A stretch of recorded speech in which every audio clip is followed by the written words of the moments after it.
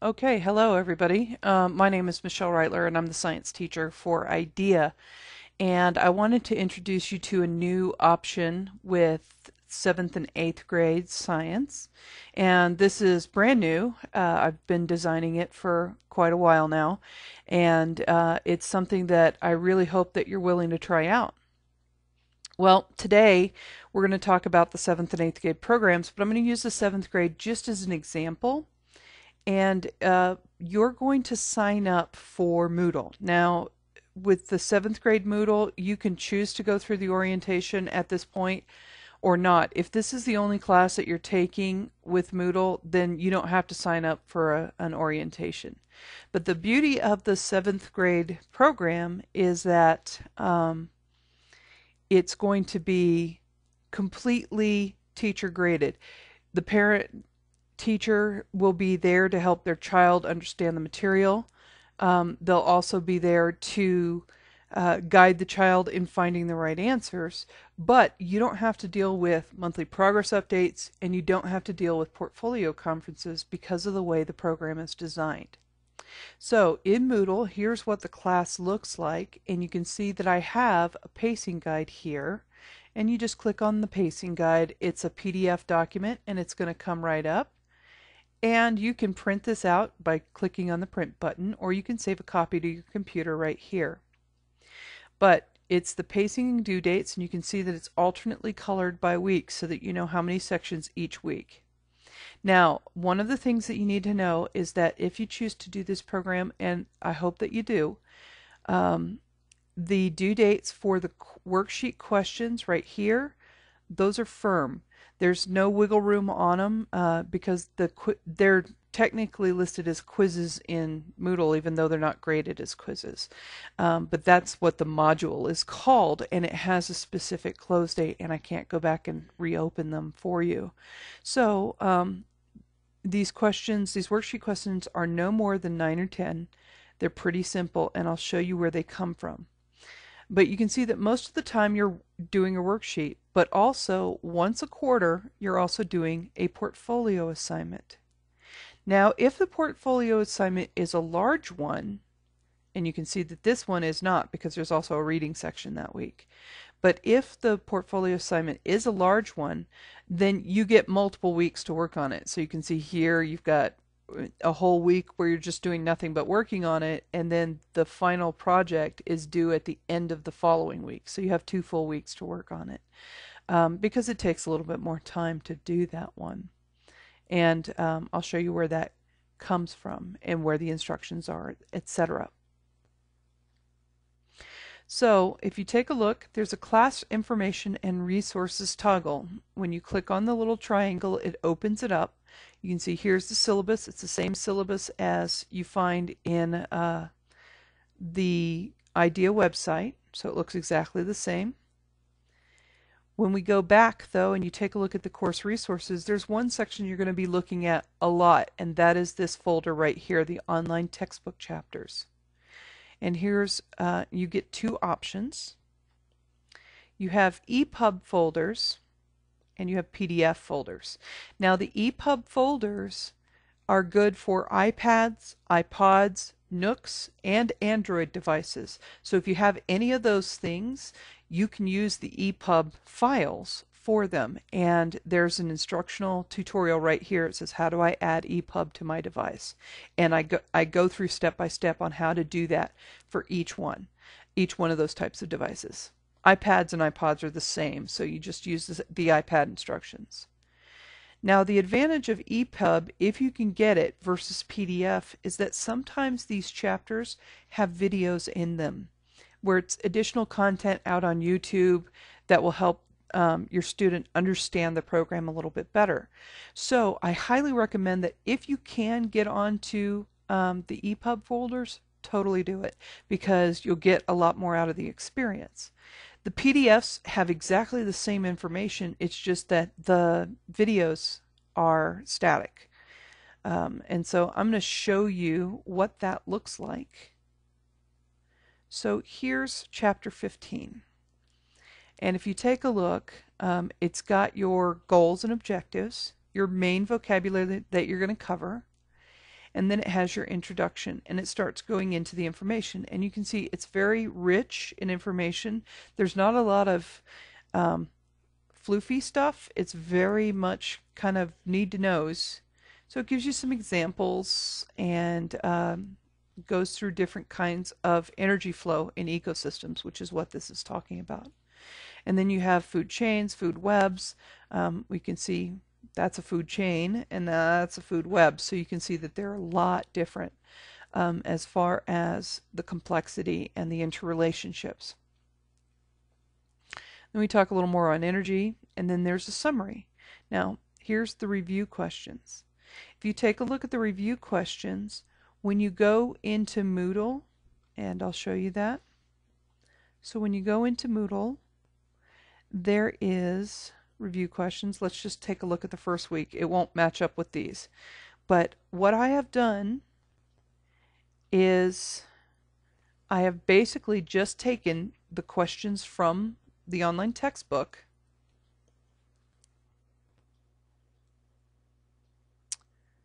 Oh, it's not letting me. Let me go back to the next one. Sorry. I'd already opened that to take a look at. Okay, here's 14.2. Sorry about that. So, what I have done is I have taken just the questions from your textbook, your online textbook, and I've pasted them into Moodle. That's it. And the student will write out their answers in these boxes, go to the next question, and so on. Now, one of the things that you'll need to understand is that most of the questions, especially the recall questions, those are all right in the book, right above it. Okay? But the applying concepts and the critical thinking will use the concepts you've learned in the material above, but it won't always have the exact answer in the text. So you have to use, it's called higher order thinking skills. So you have to use a higher order thinking skill in order to answer that question. And it may be something as simple as think of your own example that also does this. So I looked at one that said, it was asking about the symbiotic relationship between clownfish and anemones. And it says, great, now you've learned about that one. What's another symbiotic relationship? And you could just think of other ones or maybe have heard about and just put them in there. That's why these are open response questions, because I have to look at each individual child's answers, because each child thinks about the concepts a little bit differently. And that's okay. If I can tell what the child is thinking, everything's groovy and cool. And, you know, and generally I can. If not, I'll put, when I grade it, I put in a commentary question saying, I don't quite understand, can you clarify? And things like that. So each quiz, so I'm going to say next. Each quiz / worksheet is graded. I grade them on Mondays and Fridays. So on Mondays and Fridays, I grade them, but they're not due until the Sunday of each week. So if you take a look here, we start on February 4th and we go through the 10th, which is that Sunday. And so these two worksheets are due on the Sunday. Do I expect your child to be working over the weekend? Heck no, I don't. But if they do need to, they have that option, especially if you get through a busy week or a testing week and things like that. And that's why I grade on Mondays and Fridays. So Fridays will catch anything that you did during that week, and then the Monday will catch everything you did in the prior week. And then we move on. Now, there's never more than 3 sections per week.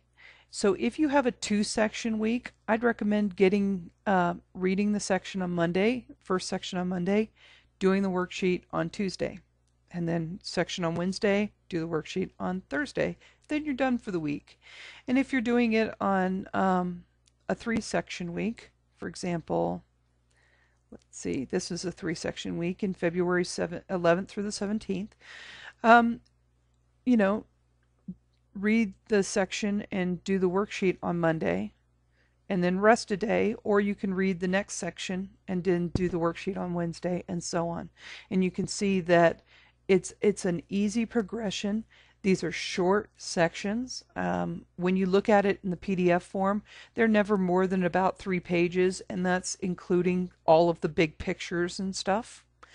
And so that's pretty manageable, easy to get done, able to uh, assimilate that information in order to accomplish these 3 worksheets per week. You just have your science, your life science or your physical science hour set aside, and that's what they do. And reading 3 or 4 pages 2 or 3 times a week is not typically very difficult for the regular student or honor student or even struggling students to accomplish, because it's all right there. Okie dokie, so that's the basic gist of it.